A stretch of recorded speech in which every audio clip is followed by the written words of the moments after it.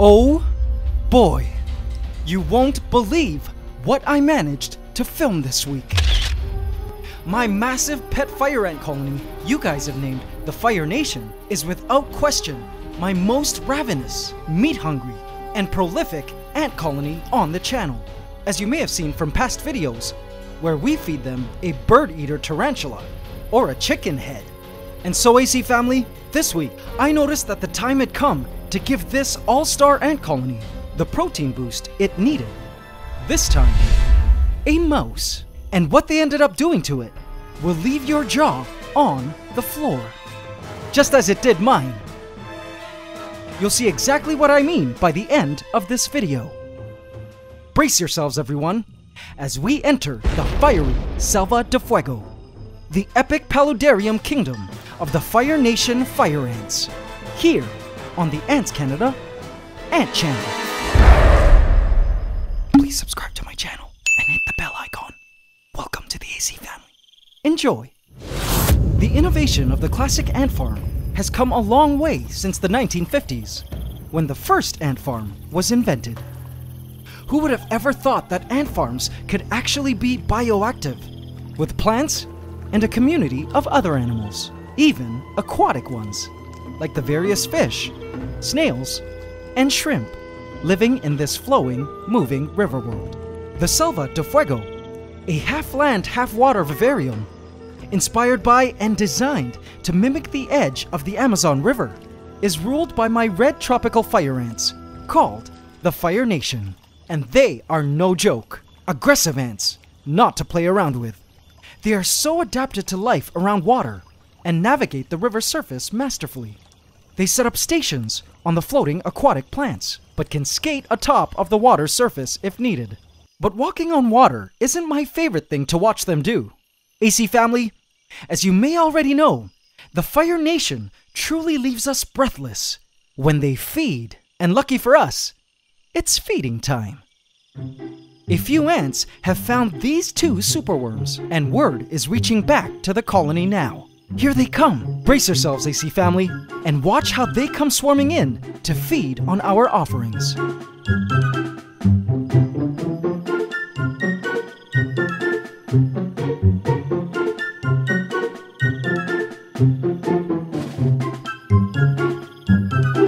These initial ants guard the superworms while more and more ants march in, emerging from the nest. The entire area is now covered in a pheromone, telling all surrounding ants to come and eat. It won't be long until these superworms will be, no pun intended, the hottest thing and newest talk of the kingdom.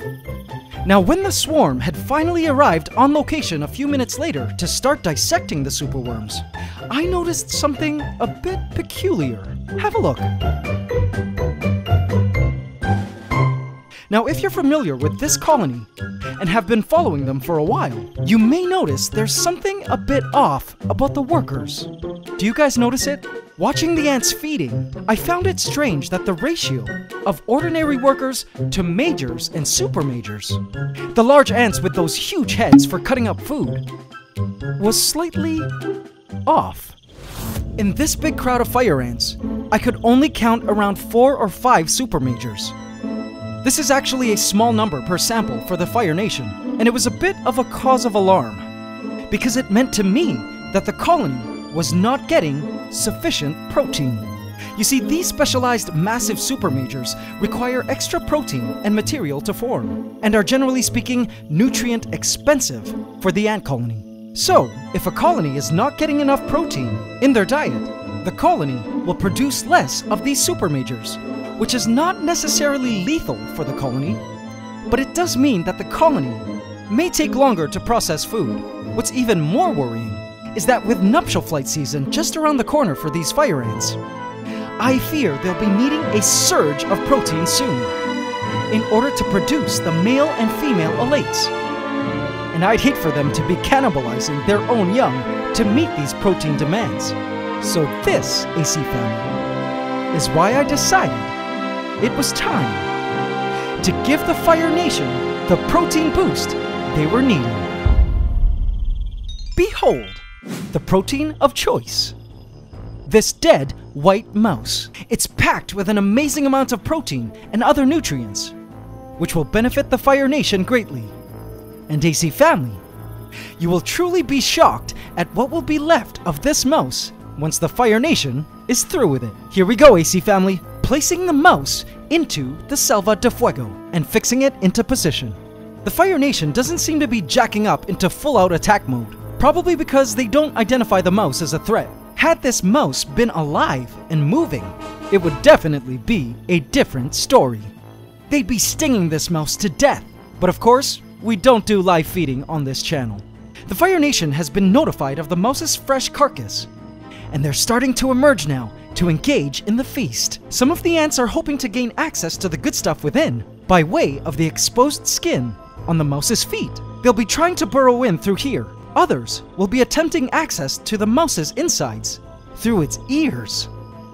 Oh, the thought of fire ants entering the ears makes me shudder.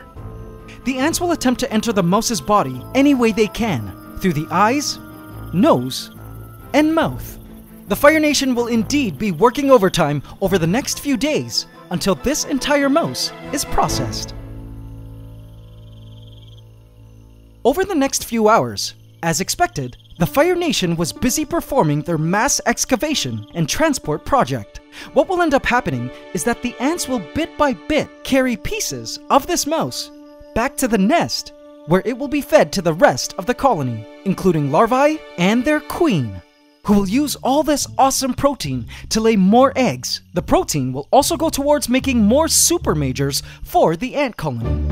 Ants happen to be some of the world's most important detritivores in the ecosystems they are part of, breaking down dead animals like this mouse. What we are witnessing here, though somewhat gruesome to new eyes, is actually one of the most important purposes ants fulfill in the natural world, and you'll marvel at just how effective they are at their jobs. It's several hours after the introduction of the mouse, and by now, the ants have begun to gain access to the mouse's interior.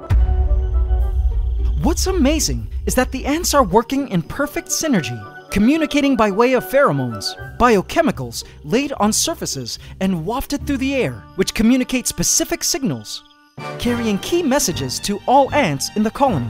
By now, their dissection strategies have been fleshed out, no pun intended again, and as you can see, some of the ants have begun to form burrows in parts of the mouse's fur.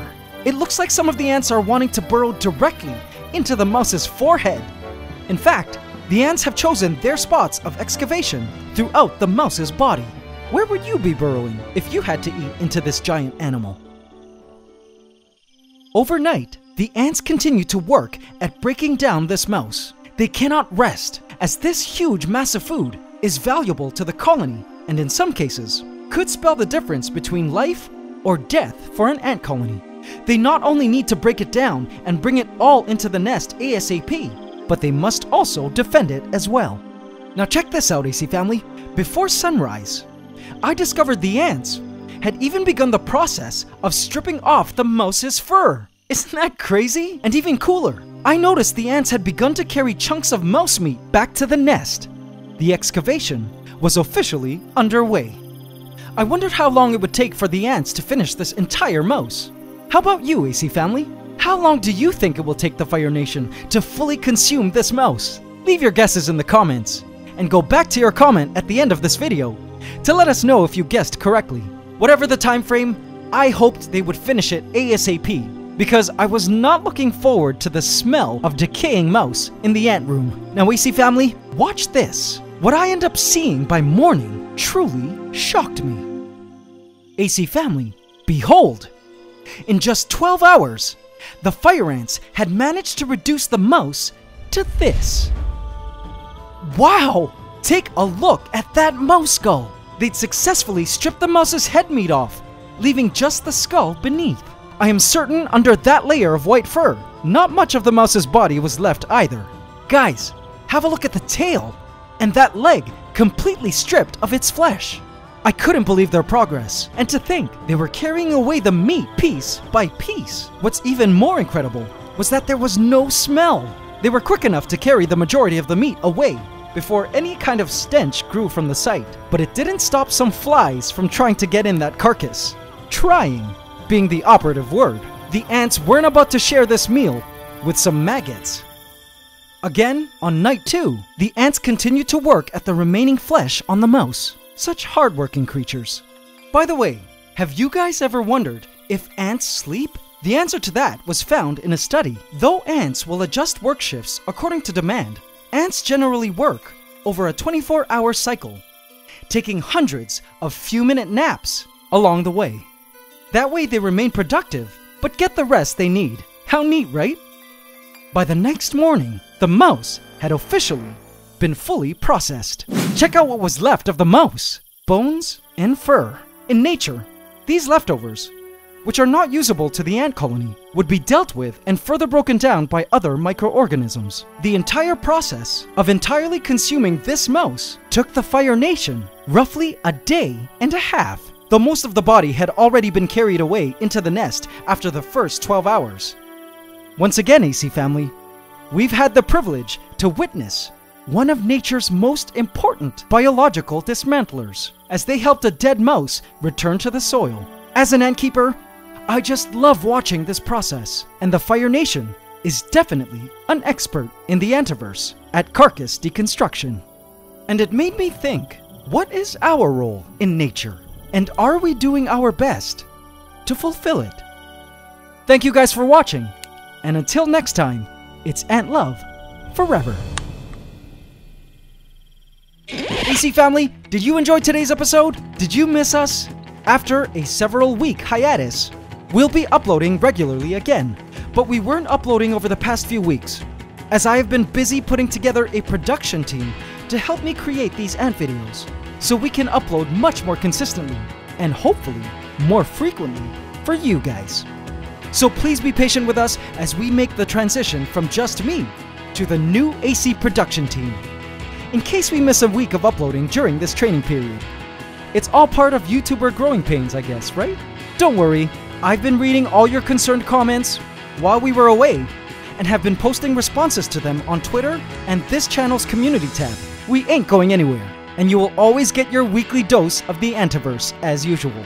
So be sure to hit that subscribe button and bell icon now, so you don't miss out and join this growing community of nature lovers following the real-life drama of the Antiverse. So question, would you guys be okay with 2 uploads a week? The midweek upload being something shorter or more informative like ant keeping tips, or the latest on AntsCanada products for ant keeping?